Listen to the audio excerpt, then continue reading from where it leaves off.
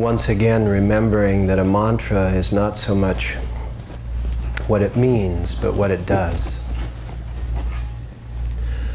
Ong Namo Gurudev Namo. The ONG or the NG sound, Ong, creates a nasal vibration in the head chamber. N, M, B, P. All of these sounds close off the mouth and force the channel, the column of sound, down the esophagus into the abdomen to stimulate the abdominal chamber.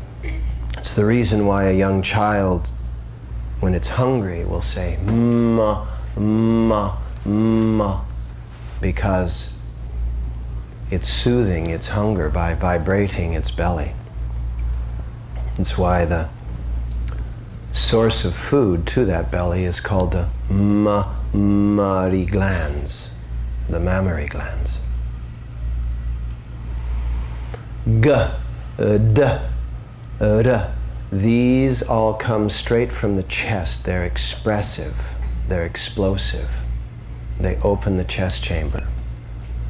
So when we chant Ong Namo Gurudev Namo, which means that I bow to that divine, or I invoke that divine presence, I invoke that divine presence that is within me. The way you invoke it is by opening up the chambers in which it dwells. So when we chant Ong Namo Gurudev Namo to tune in at the beginning of class, it allows us to open up the physical body. Inhale deeply.